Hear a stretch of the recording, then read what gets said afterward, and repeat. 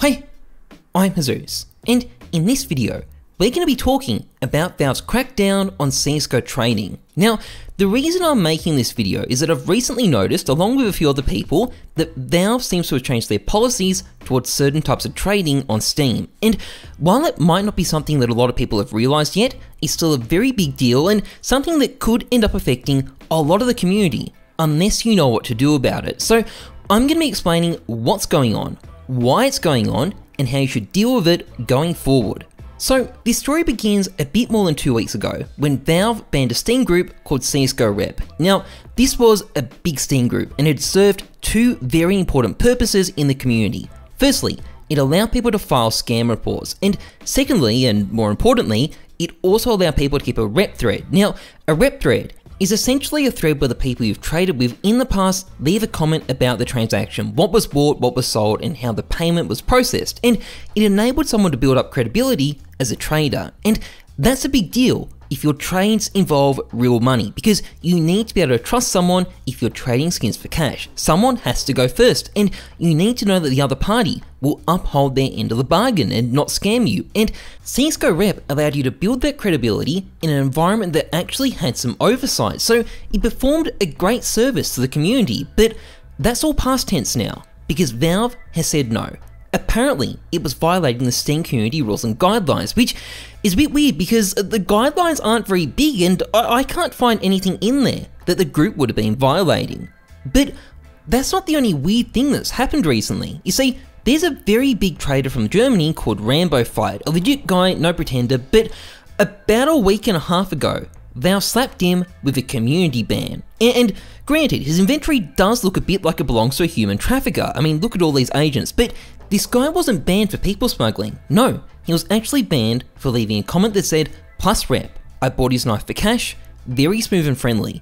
Now, that is the exact sort of comment you would have found all over the place in CSGO Rep's rep threads. In other words, it looks like it might be exactly the same thing behind both of these bans. And even more interesting is the fact that when Rambo Fight got his account unlocked, Steam support didn't even seem to clear him. Instead, they said they believed the account was hijacked and was being used to post scam comments. And sure, they did unlock it and told him to tighten his security, but what if they decided he hadn't been hijacked?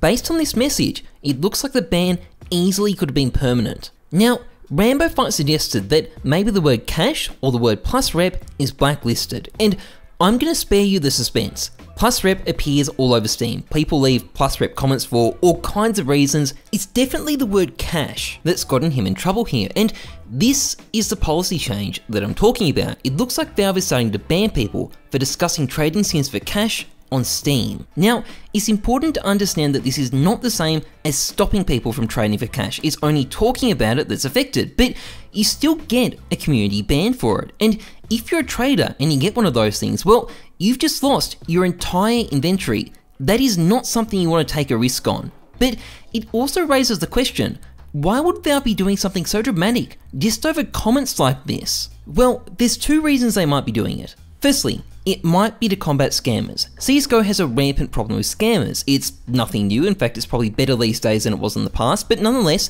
there is still a dedicated industry of people trying to scam other people's skins. And one type of scam involves using an account that's carefully tailored to make it look like a real trader's profile. I've done videos on this sort of stuff before, and one of the things these accounts do is leave fake comments on each other's profiles about cash trades that never happened to try and make themselves look trustworthy to casual players. And Steam groups in particular are used a lot for this sort of stuff. I mean, take this group for example, CSGO Rep for Rep. Now, I'm not sure if this is an outright scam group or just being used by scammers, but either way, it's just a massive shithole. Just look at the spam in the comments, for example. It just tells you everything you need to know. But if we go up here, go to members, what you notice is that it's full of fake dummy accounts used by scammers, identical accounts set up to look exactly the same. We'll just go and have a look at a couple of these. And so what you notice looking at these accounts is that they're basically exactly the same, except they've got a different Steam ID and slightly different unnecessary sexualized gifts down here. These are a bunch of dummy accounts used for scamming. Ryan McGlinchey,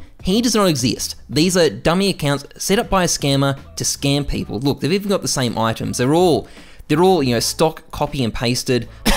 I don't know why these are there, but anyway, This is all pretty standard, and this group, regardless of why it was made, is being used by scammers to help create the profiles they're going to use to scam people. And you might ask, well, why would Valve ban a reputable group like CSGO Rep, but not this one, which is obviously bullshit? Well, it's probably because Valve's system is based around bots that scan for this sort of content, and CSGO Rep being larger and more frequently used would have attracted more attention, and if it's any consolation, I can bet you a lot of scammers are getting banned as well. But there's a second reason Valve also might be doing this stuff. You see, CSGO is a game that has a slot machine in it, and its skins are also used by people to run literal licensed gambling sites.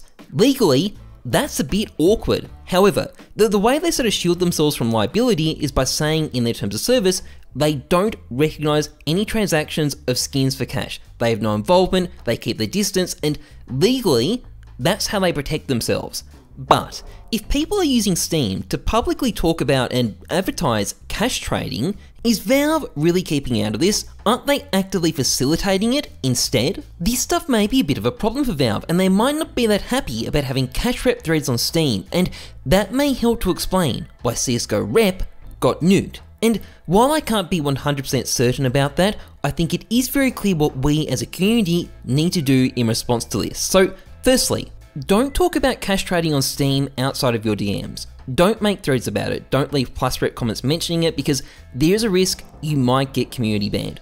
Do it on other platforms, not on Steam, and your account should be safe.